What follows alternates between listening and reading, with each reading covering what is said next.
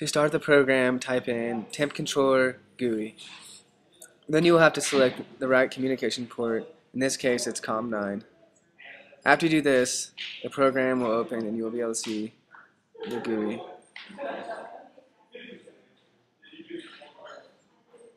After the GUI loads, you'll be able to see all the different features. There's ramp features, you can change the PID settings, you can change the valve control, and you can change the actions. First, we're going to make a new ramp, and we want to do one from 0 to 10 seconds and go to 90 degrees. Then we will continue setting up the ramp function with a variety of different slopes.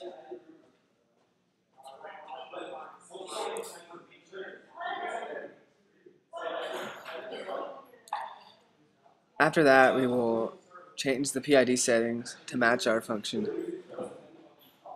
You can change the proportional band, the integral time, the derivative time, and of course the cycle time.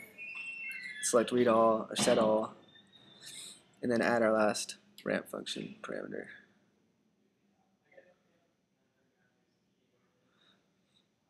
After this, the ramp function is set up, PID settings are set, and all we have to do is select start.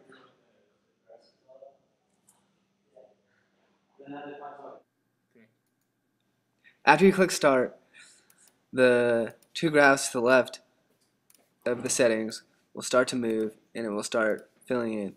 The top ramp is the theoretical ramp, and the bottom is what the actual temperature reads. To the top right of the screen, you can see the picture-in-picture of what the actual temperature controller reads.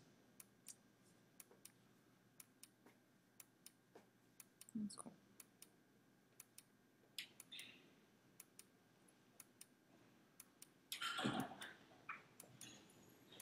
You can see that as the temperature gets higher, the set value changes to get higher too.